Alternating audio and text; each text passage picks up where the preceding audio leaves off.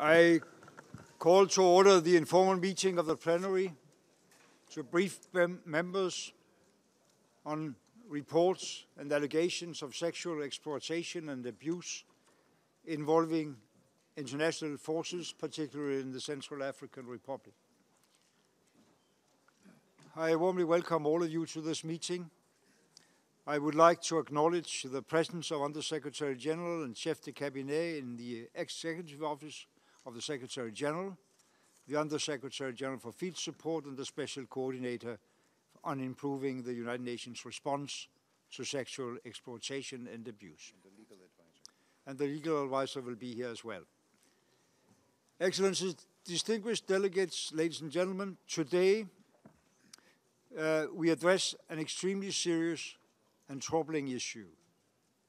I think we are all appalled by the deeply disturbing accounts contained in the last week's reports and allegations.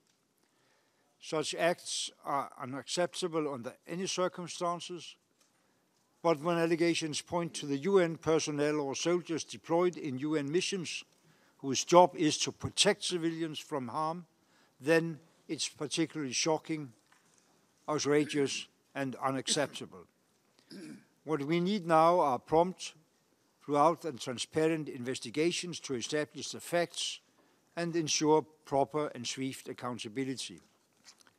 Such action is essential for victims whose immediate needs must be addressed as a matter of priority.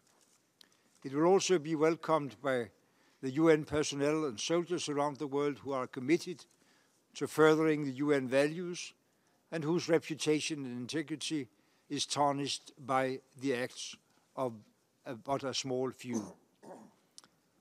In recent times, the UN and its member states have taken a series of steps to address the issue.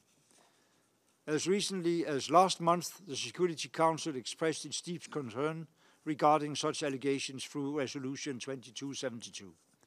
And the Secretary General has continuously sought to strengthen his response, as reflected in his zero-tolerance policy and in the numerous reports dedicated to this topic, and recently also by appointing a special coordinator, Mrs. Jane Hall-Lute, who has joined us here today. Still, when new allegations emerge, we need to consider it if collectively and individually. Troop and police contributing countries and all the 193 member states alike, we are doing everything we can to stop such acts from ever happening again. We must not settle for anything less than that, and it's good that the Security Council also this week took yet another decision in this regard.